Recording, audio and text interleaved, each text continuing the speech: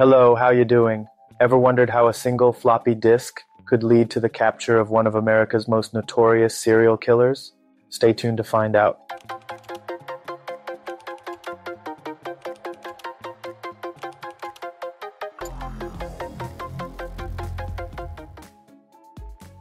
I'm thrilled to announce the launch of our new video series on real-world digital forensics and dark web crimes case studies. As someone who has delved into the world of digital forensics, I've found that learning about real-world cases has not only broadened my knowledge, but also honed my skills. It's a fascinating field where every case is a puzzle waiting to be solved, and every solution adds to our collective understanding of the digital world.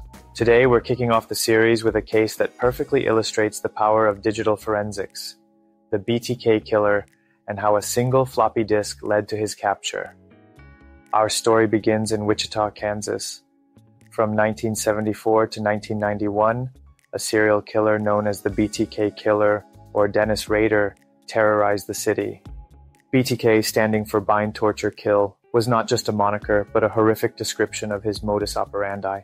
Despite the severity and brutality of his crimes, Dennis Rader, an Air Force veteran, church council president, and Cub Scout leader, Rader was a wolf in sheep's clothing, managed to evade capture for over 3 decades, living a seemingly normal life as a husband, father, and compliance officer.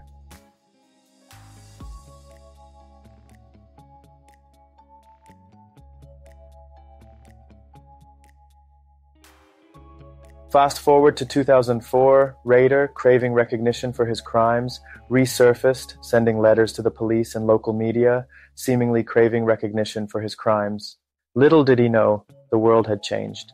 This was now the 21st century, and law enforcement officers were becoming increasingly adept at forensic science. One of these communications was sent on a floppy disk.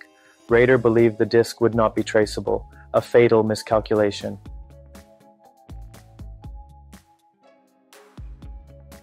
When the police received the floppy disk, they immediately handed it over to their digital forensics team.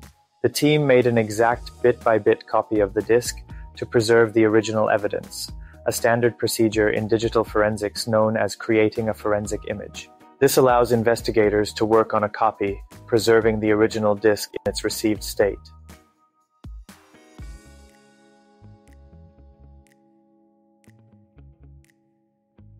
The forensics team began their investigation by creating a forensic image of the disk, an exact bit-by-bit copy, to preserve the original evidence.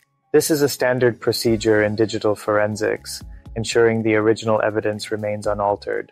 They then used a software tool called EnCase, a popular choice in digital forensics for its ability to recover deleted files and uncover hidden information. To their surprise, they found a deleted Microsoft Word document on the disk.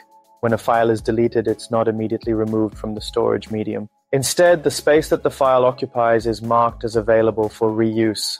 Until that space is overwritten by new data, the original file can often be recovered. This is a fundamental concept in digital forensics known as data remanence. The team used this principle to their advantage, recovering the seemingly lost file.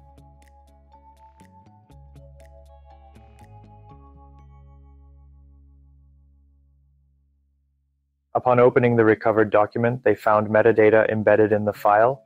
Metadata is data about data. In this case, details about the creation of the document. The metadata revealed that the document was last saved by a user named Dennis and was linked to a Lutheran church. This was the breakthrough the investigators needed. Metadata is often overlooked, but it can provide a wealth of information. In this case, it gave investigators not only a name, but also a potential location. With this lead, the police were able to tie Dennis Rader to the BTK crimes.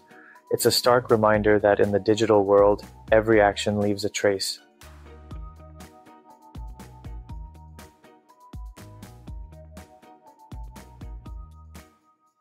With this lead, the police were able to tie Dennis Rader to the BTK crimes. Rader was arrested in February 2005 and confessed to all the BTK killings. The BTK case is a prime example of how digital forensics can be used to solve crimes. It's a testament to the power of digital evidence and the importance of meticulous forensic analysis. That's it for this episode of our digital forensics case studies. If you found this video interesting, don't forget to like, share, and subscribe for more fascinating cases. Remember, in the digital world, nothing is ever truly deleted. See you in the next one.